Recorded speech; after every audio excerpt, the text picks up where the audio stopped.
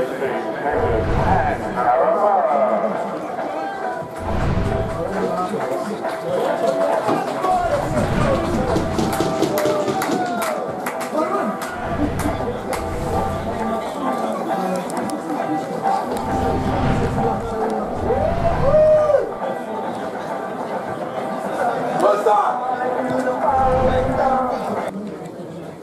There will be a minute's applause before today's game, starting immediately on the referee's whistle, to celebrate the life of Stuart Hobbs, who passed away last Monday week.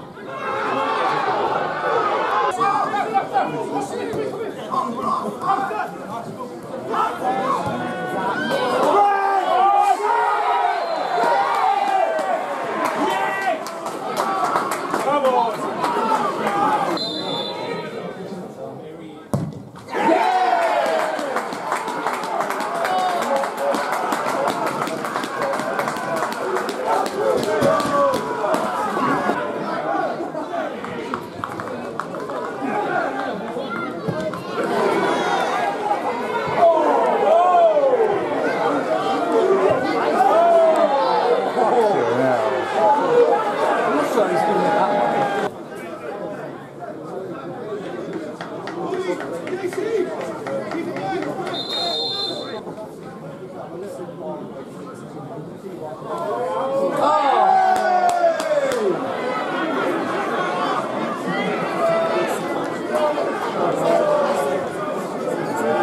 Second half be going anywhere.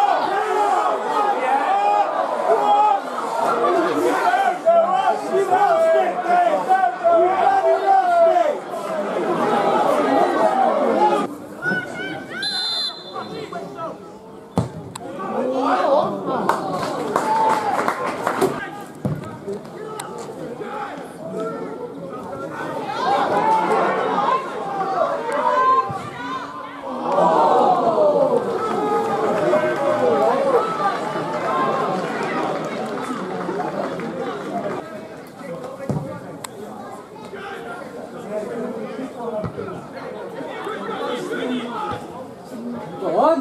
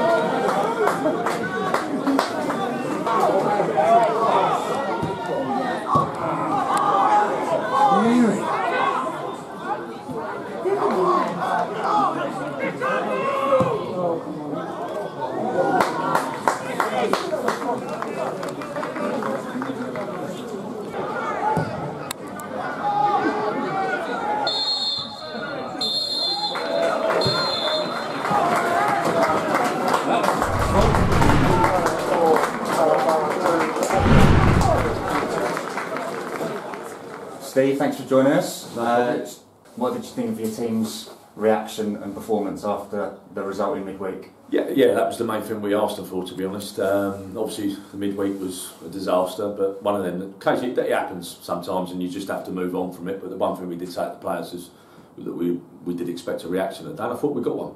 Obviously, I'm disappointed with the result, given the fact that we were 2-0 up. I thought we played really well first half, probably could have gone in a few more. I think we missed a couple of key chances at key parts of the game, but you've scored 2 goals and you've gone in 2-0 up. I couldn't have asked for any more than that. Second half, I still felt we played all right, but a couple of decisions individually in the team have ended up costing us, and in the end I was actually pleased to walk away with a point in the end, because it could have gone either way to begin with. But all in all, disappointed. It feels like we've lost because we were 2-0 up, but I couldn't have asked any more out of the players today. So yeah, there's lots of positives. Lovre Drazic, who stepped up from the under-23s today, who came in goal. How did you think he did? I thought he was fantastic. Oddly enough, he didn't have loads to do, but everything he did well. It's always a worry when you've got a new young keeper coming in, but he's been with the 23 since the first game, and the reports have been back really good. He trains with us every Thursday, and Piercy, the goalie coach, has worked with him and said he's looked great in training. Obviously, we've seen a fair bit of him. But we got the call from Dagenham to take Josh back because of a COVID issue potentially at Dagenham over the weekend, and didn't really give us any other options anyway. So, but we'd seen enough of Lovre to not be overly concerned. I thought he could cope with it, and I thought he did really well today. He probably deserved a bit more out of the game overall, but no, I was pleased with his contribution. It was good. Borough had a very strong penalty appeal that wasn't given. Hendon were awarded one. What were your thoughts on both of those? Well, their penalty's a penalty 100% for me. Listen, we're 60 yards away, and normally if I could say I didn't think it was, I would. But for me, JT's got too tight to him, but if he stands him up, worst case they might get a corner. He's dived in, and clever play from the forward. He's got the penalty, which that's what you want your forwards to do. The one that's more annoying for me is the penalty not given for the handball. It's as blatant as day. I spoke to their manager on the side, and he was like, I can't believe he didn't give it. I spoke to the linesman after the game with the referee. The referee was good as gold, to be fair. He couldn't see it from the angle he had. 1 minute the linesman said he didn't see it, then he did see it, and he ended up by saying he wasn't sure if he saw it. Well, it can only be one of two. For me, he bottled it, didn't give the penalty. And it wasn't a difficult decision because the guy's put his hand towards the ball, and that goes in, we get the penalty, score your 3-1, it maybe changes the game. And also a couple of red cards, one for each team. What did you make of those? Obviously, firstly, George Moore's obviously for Harrow. Yeah, I mean, George's one, there was about 8 tackles on the trot within about 5 seconds. I thought all good tackles, everyone was flowing in trying to win the ball. And then I saw their bench reacting to something. I didn't really see what happened, to be honest, because it happened so quick with all of them. I spoke to the referee, he said that George pushed his knee towards the guy's face when he was on the floor. I've asked George about it. George said the guy had hold of his leg, he was trying to get his leg free. I've worked with George for a few years now, and I would go with what he told me, but funnily enough, the linesman managed to be able to see that one, but couldn't see the other one, which was disappointing. Their one, I think, if it looked a clumsy tackle from where we were. It did look a little bit dangerous, and I think the fact that he's just sent George off means that he's going to react straight away and probably send their bloke off. So on another day there might have been a couple of yellows. So we'll look at it on the video. If we can appeal it, we will, because George is a big player for us. But he's not really like that as an individual to do that. So I'll go with what he told me. Captain Sean Preddy obviously went off just after the Hendon's first goal went in. I think he got injured trying to prevent that goal. Anything serious? Is he going to be out for long? Well, he's been struggling a little bit with his knee on and off, and we're trying to manage him with that. But he's a slight tweak of his hamstring. Sean's sensible enough to come off when he knows it's not right. So we're not too sure how serious. We should have a better idea by Wednesday or Thursday. But we didn't really have much cover there today, because obviously, as you said, James Mansfield went down with COVID. I think he tested positive for Wednesday. Obviously, Ben Tricker's left the club a couple of weeks ago. So 1 minute you've got 4 or 5 centre halves, and all of a sudden looking around, I'm just about 5 and 1. You're going to be looking to get anyone in January, possibly on the back of that? Yeah, we were anyway. So nothing's really changed there. The squad's. So I'm happy with the squad I've got in general. We've got good lads in there. I still think we're punching well above where we should be if you base everything on the budget.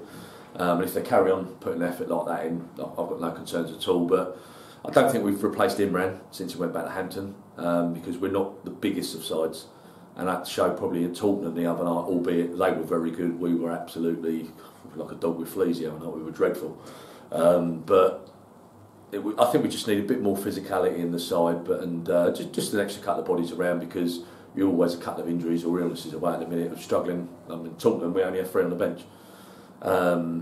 But yeah, hopefully Sean's not too bad, but we'll have a better idea tomorrow and on Thursday than going into Saturday.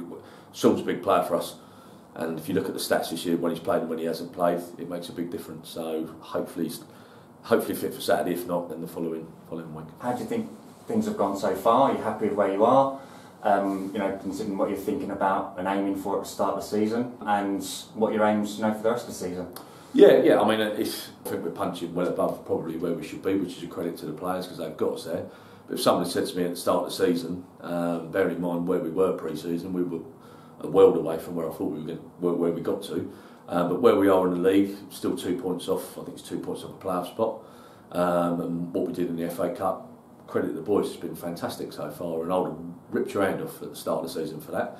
I guess because I've been at Harrow for so long, you still worry about the other end of the table because we're maybe not used to being up there challenging. Realistically, we will make the playoffs. I don't think we will, because I don't think the squad is strong enough, and financially I don't think we can match probably good 7, 8, 9 other sides, and who we'd have to finish above to get there. Listen, you never know in football, but I'm realistic on the targets that we set. But that is probably the target most teams look for. But ultimately, it's getting safe in the league as quick as possible. I think another 5 or 6 wins will get us where we need to be, and then who knows where the rest will take you. But there's nothing to stop us going on a good run again. But there's also not much to stop you going on a bad one. So, no, all in all, I'm really pleased with where we're at in a minute. So, obviously, there was a sad news last week. Stuart Hobbs, who's obviously served the club amazingly well over many, many years, passed away last week. There was a minute's round of applause at the start of today's game. Just a few words on Stuart and your experience of working with him. Yeah, I mean, I was gutted, really, really gutted. I've been here 6.5, coming up 7 years in February, and I've worked really closely with Stuart and all the time I've been here, and you wouldn't meet a nicer bloke. He'd always go out of his way to help you. He was always there for a chat. But as a manager, it was quite refreshing because he'd always ask you how you were. And I can remember couple of our bad days here over the years, he'd be the first one asking, how are you doing, you okay? And he's just a really nice bloke. Supported the club, obviously, through thick and thin. Whether that's been with his general support, I know financially he's probably helped out with a few bits and pieces, but just a really nice bloke. And it was, although Stuart hadn't been very well, we were still here on a regular basis once we got going again, and literally saw him a week before. And we know that he hadn't been very well on that, but he was still getting to all the games, and obviously we hoped that he was going to be about for a lot longer than he ended up being. So it was a real shock. I felt for Peter, the chairman, as well, because Peter's been obviously really close with Stuart, and they work closely together. So he's not only lost a big support of the club, he's lost a really close friend as well. So no, the boys are really sad for him and his family, and obviously our thoughts are with them at a really horrible time.